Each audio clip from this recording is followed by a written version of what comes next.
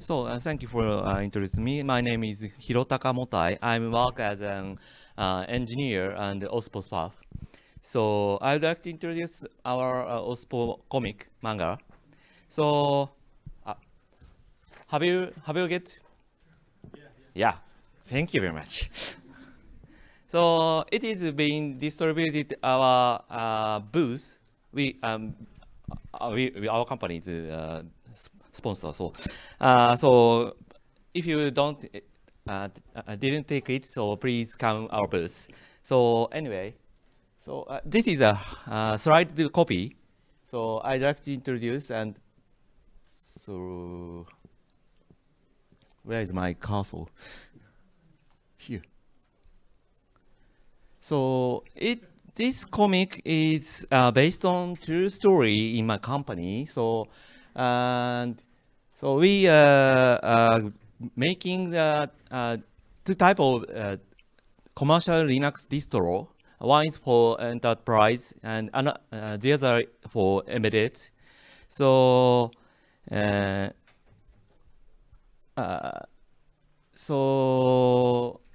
I think it's a reason why we decided to build up OSPO. So this situation is samples. I mean, how can I say, the salesperson, new salesperson, maybe customer asks why your Linux is not why your Linux is not free. So I guess the imagine of my customer Linux is enabled to use free of charge. So his question is the point of why your Linux is not free of charge. So and the person salesman can not reply correctly, so he related on the special engineer. He know the what is open source. So that this situation is not good to our company. So OSPO is a bridge role between internal department. So we believe the developer should focus on development. So this is why we are building the OSPO. So please take it and read it. So that's all. Thank you. Yes.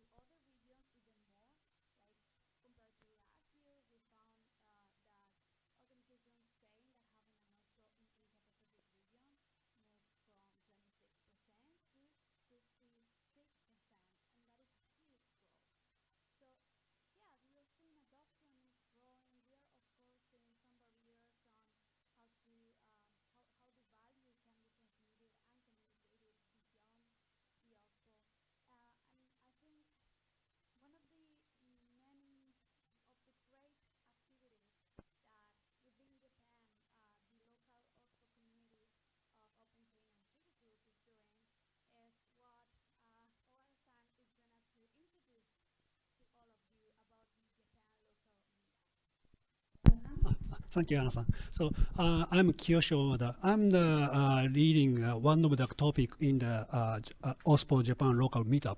So let me introduce this meetup things. So I'd like to explain how we organize this meetup or this subgroup.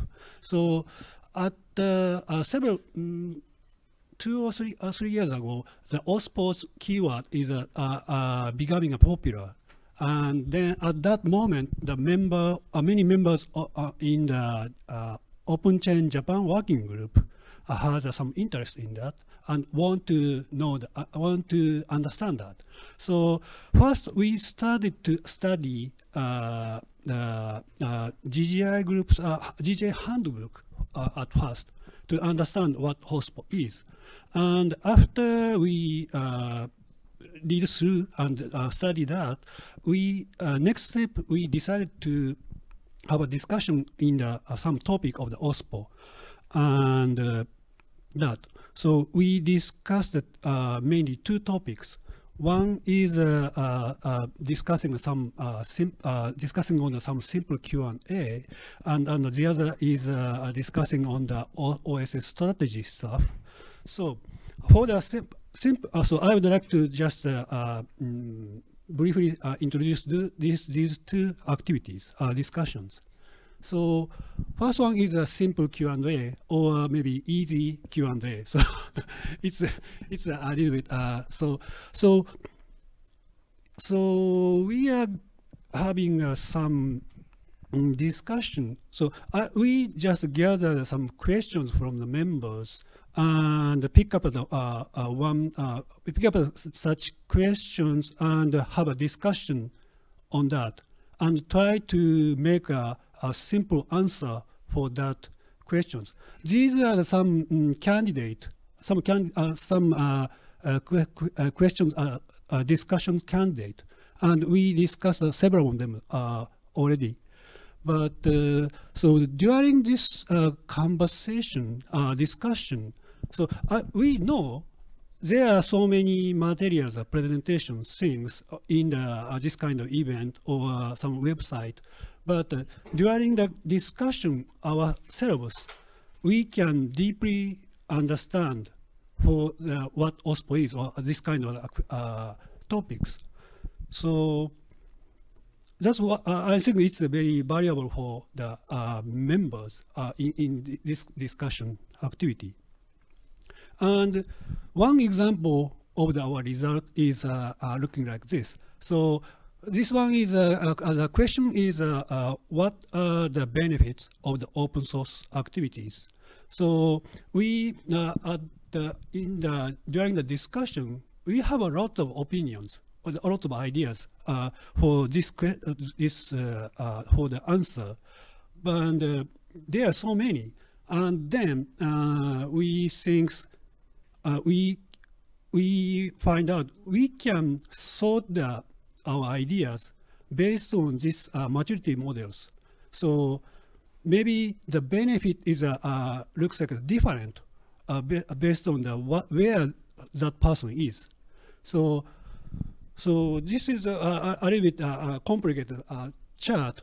Maybe we can more make some summarize each part, like for example, maybe so we can maybe just summarize each part, and then makes more easy or powerful, makes it more easy to look at and useful chart. I believe so. And there's another example is a question is what is OSPO? It's a very fundamental questions. It's also we have a lot of answers, opinions. So we did the same way, just plot that answers on this maturity model things, and then we have some kind of idea of what is OSPO right now.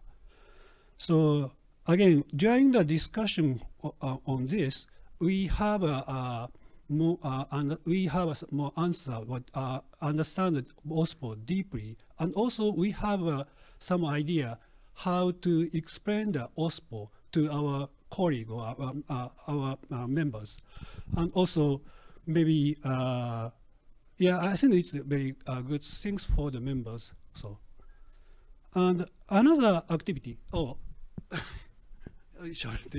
So another topic of the activity. So I'm reading the simple Q&A things, and Motai-san is reading this part, OSS strategy part, and this is some result of our discussion. It's also this is very busy things, and also it's not finished yet.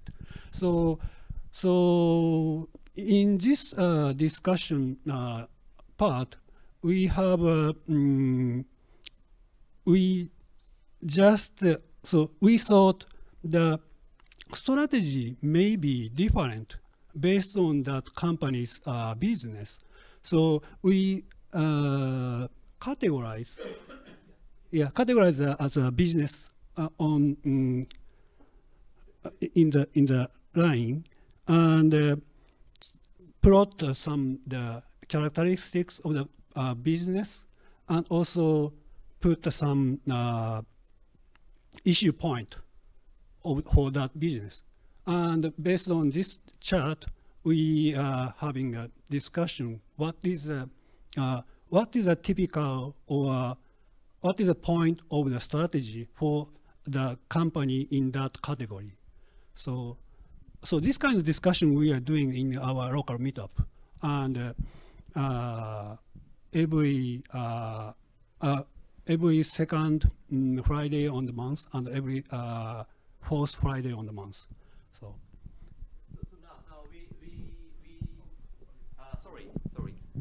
So now we are discussing OSPO each company should do for open source community. So please join us.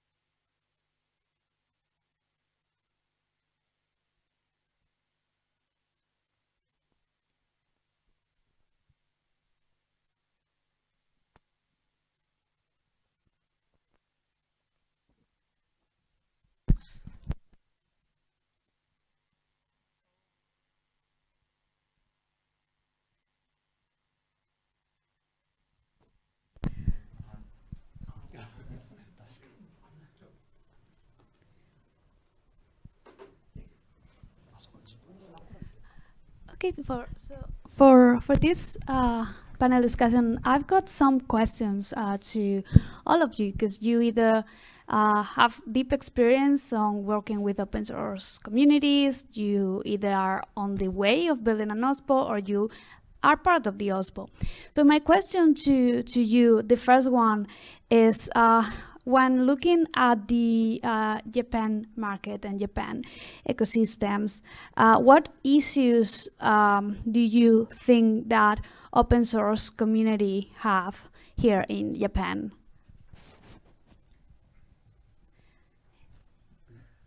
Anyone, yeah, like anyone is free to raise.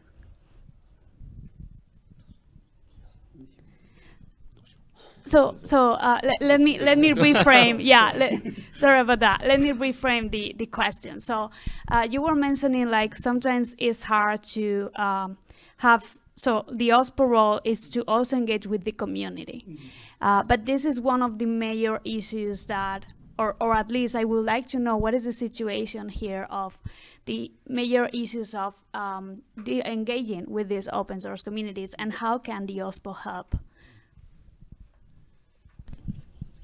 Yeah, in general, of course, some advanced companies have a culture of to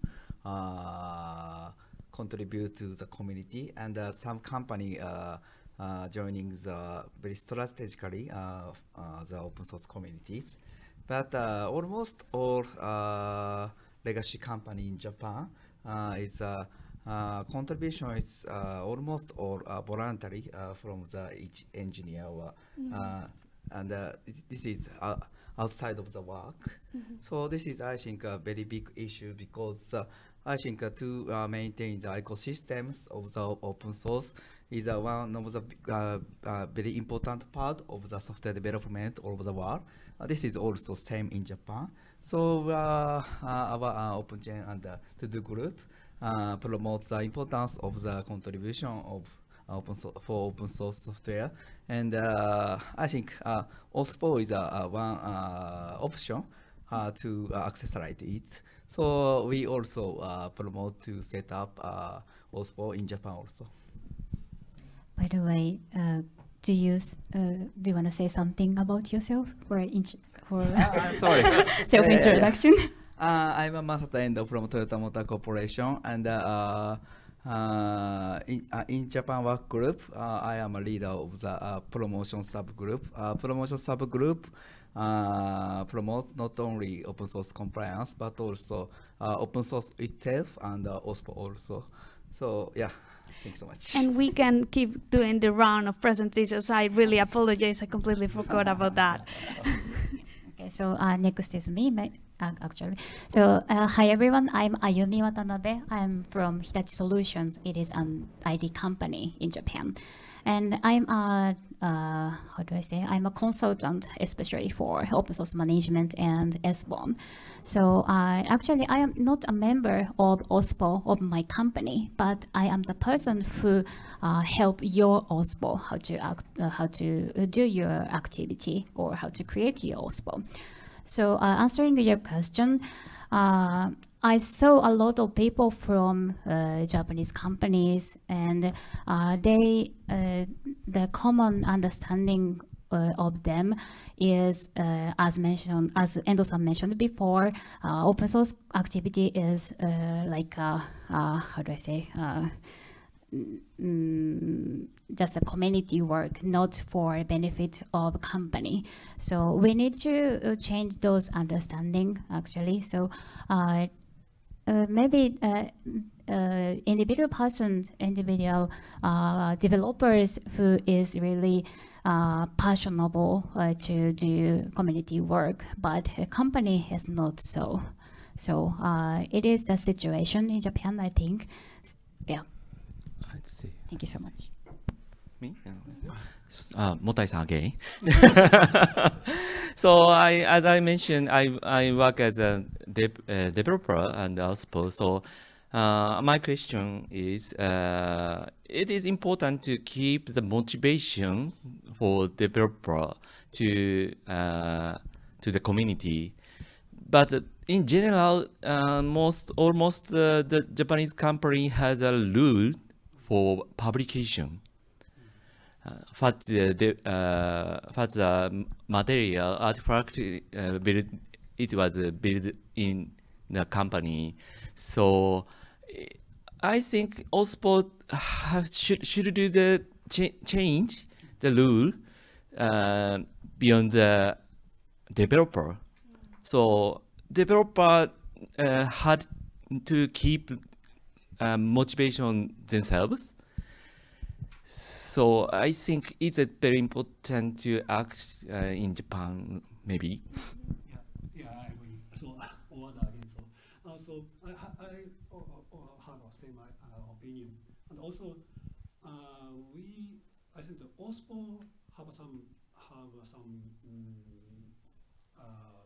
have to change some mindset in the company to support the engineers to contribute, participate in the open source world. So that's a big things, I think. These are important things for the OSPO activity. And in Japan, how is right now, how do you see the general awareness of the OSPO? And how do you think that this awareness could increase in the next year? It's a general question, so everyone is free to answer them. So maybe according to my activity now, meetup, OSPO works. So OSPO itself is a little bit difficult to understand or explain to the who don't know the open source, especially, and also some top management people. So that's a biggest things we have to fight with. So. But as far as I know, the number of OSPO in the company is a little bit become increase. It's not sharp, but definitely increased. So maybe in near the future, the OSPO is common sense in Japan. Maybe I believe so. Yeah, my understanding is the same. OSPO is not so famous in Japan actually for now. But recently, for example, S-bomb is very hot in Japan. So next year maybe OSPO is more and more famous in Japan.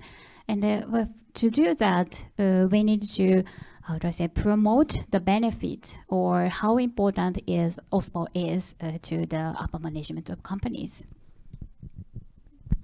Yeah, I think as you mentioned, OSPO is not famous in Japan.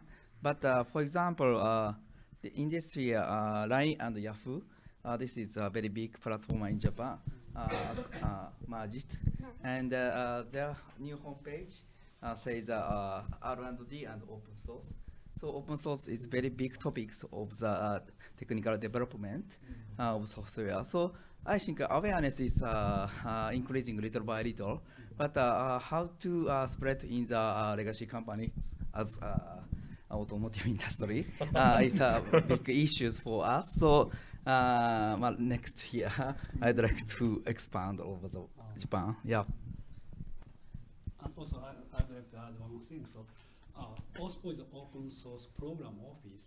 So the word program is a little bit difficult to understand. So normal software engineer thinks it's a software.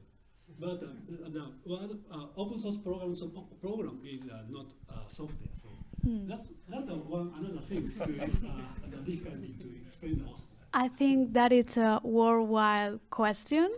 So actually, I'm laughing because I'm from Spain, and we say open source office. Like we skip the program because translating it is like redundant. It's like, no, program doesn't make sense. To answer that, and I think it's important also for the audience to know, because you might have heard of organizations that they don't call it an OSPO, but the mission that those entities are having are itself like how the OSPO operates. So it's like bring this strategic view on top of open source operations. And the way that I usually explain it is like, I feel it's fine to don't call it an OSPO internally because the organizations are gonna be different, but it's good to have externally like as a common term. So if we are speaking, we don't need to go from one term to another. Everyone understands what is a marketing team. Everyone understands what is a security team. Maybe you don't call it a security team in the organizations. I feel like it's kind of the same with the name, and I totally like encourage people to use the name that better works for the organizations. Yeah, but because I keep having these questions also like in other regions, and I think it's important. Common question. Yeah. I do also have another topic, another question, because you have briefly shared some kinds of some of the value that the OSPO can bring to the organization, really briefly. But I don't know if you have any other ideas or recommendations on what kind of value can the OSPO provide right now to Japanese organizations. Very most easy way is to appeal the risks of the open source software because a Japanese executive concerned about the security risk or some legal risk. but I think if we focused on only the risks, I think misunderstanding will be happen maybe. So I think to install the culture of the open source is the most important thing, and not only culture but also to connect each activity to each business of the each company is most important thing. So I think most reasonable way is it is very difficult to set up whole company at first. So we promote one good example, good case arised inside the company, and spreading over the company is the most reasonable way, I think so. Yeah, that's true, and I totally agree with you. In my opinion, the most important thing that OSPO can bring your company is maybe open source culture, I guess. Now, commercial company are using a lot of open source, and they need to make better relationships between open source cultures and open source communities. So to bring those cultures into your company, OSPO is is the best way to do that. So yeah, so I always recommend companies, executives to do OSPO work because of if you want to use open source, you need to follow their culture. So you should make OSPO to make your company fit into their culture.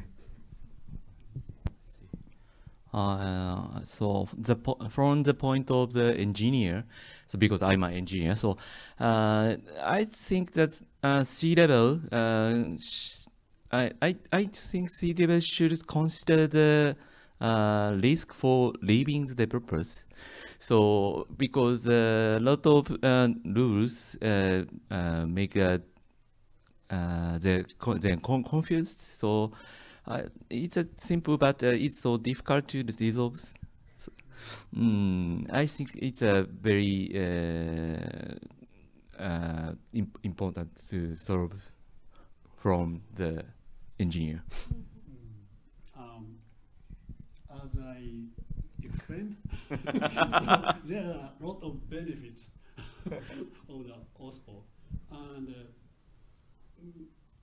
maybe it's a very so maybe it depends on the what is your most problem is, and OSPO will help to solve it.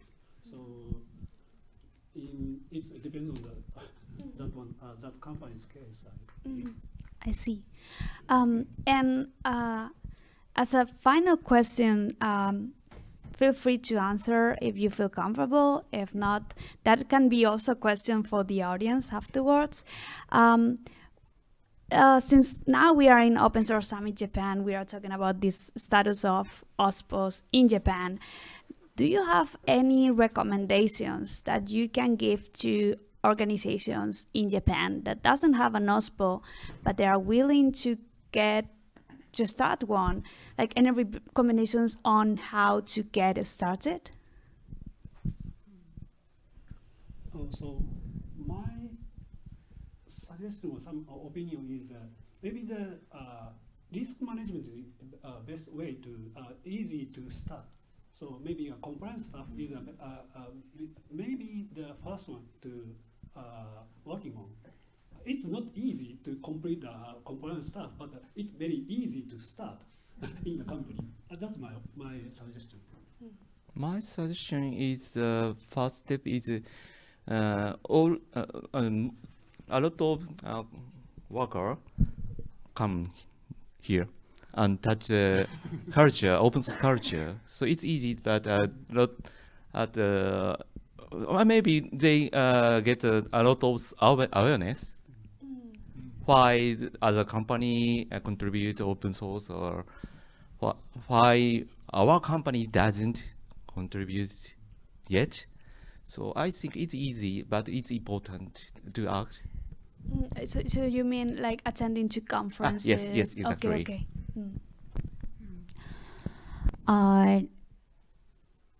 If your company has no OSPO, but maybe your company has a special team for compliance, open source compliance, maybe, because Japanese companies loves compliance. So my suggestion is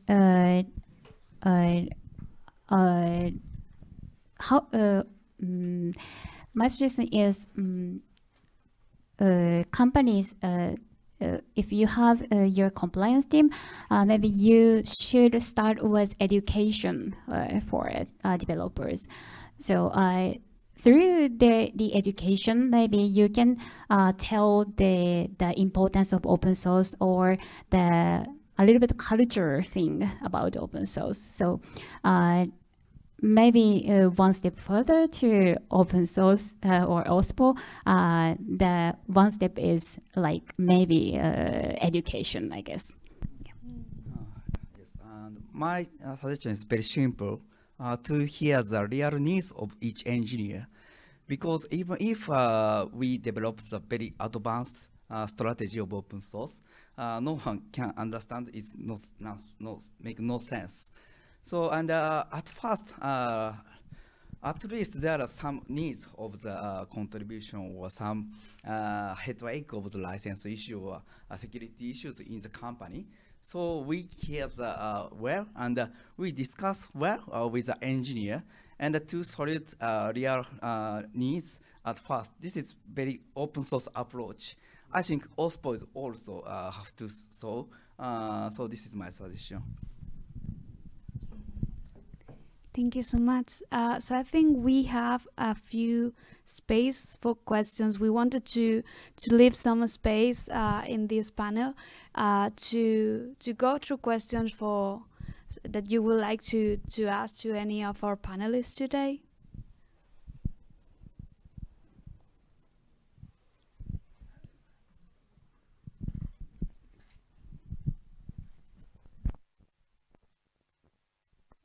Reflections.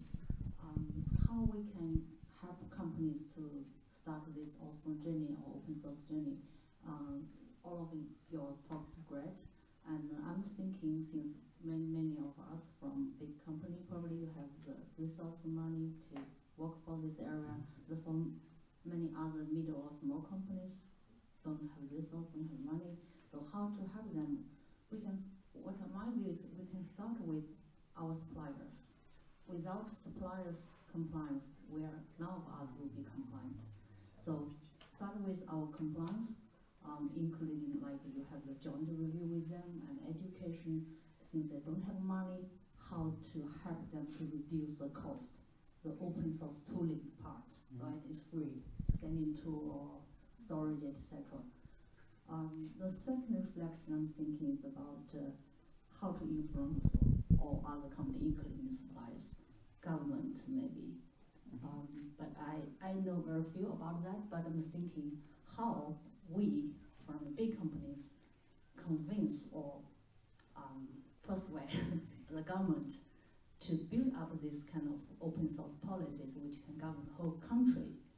I think that is different country by country. So that can be another channel. Yes, that's my reflections and questions for how, because I don't know how to build this connection between the government and the big companies. Maybe if some company have done this, it's good to share. Thank you. Thank you so much. I think to discuss with the government is also a good strategy in Japan also, because Japanese company is very sensitive for the intention of the government, and but unfortunately, almost all open source issues about security. But security people also want to know about how to handling the open source inside the company. So I think compliance or contribution people is also same issues, same practices needed like open chain. So we cooperate with METI, the financial government in Japan, to discuss about the what is the best practice in Japan, and how to spread the open source, appropriate open source usage in supply chain also. This is one strategy in Japan.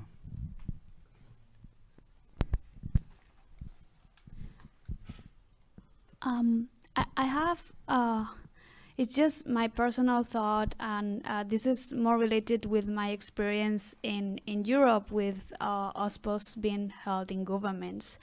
I think right now we are seeing a massive growth of OSPOs in the government sector, but I believe that they are like really on the very earliest stage and they need to evolve a bit more. But I believe like maybe in the near future, having OSPOs in companies, public administrations, and other organizations, those OSPOs are communicators. They are the linchpin between the organization and the community, but they can also have these conversations with the OSPOs in governments, and these OSPOs that are in governments will be this linchpin to the government body. So I believe like these OSPOs are powerful not just to connect the open source community, but also to connect with other organizations. And no matter they are private or public administrations, I just believe like needs more time to be settled because, well, open source is a completely different view and needs, as we have been mentioning in this panel discussion, education and time.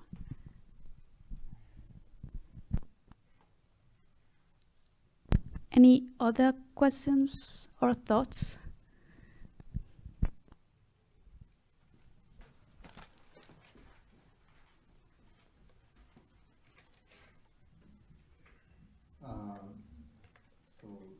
I'm working at Panasonic, and I think I want to make the developers like me to easily make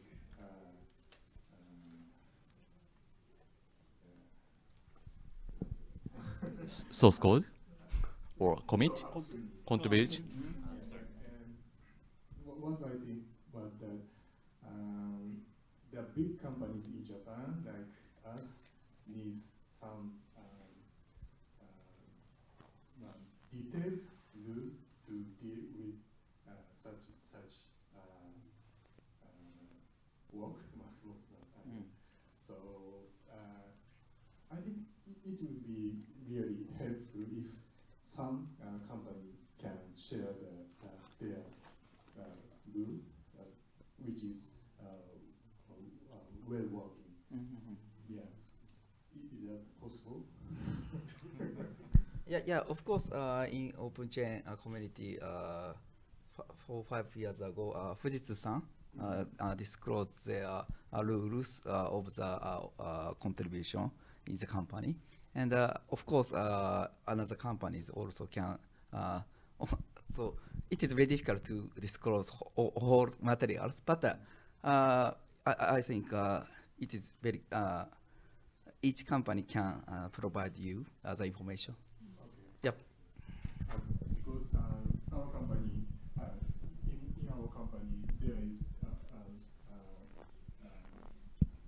such kind of discussion, but we are approaching that from the open chain point of view, so it's kind of really difficult to understand the whole scheme.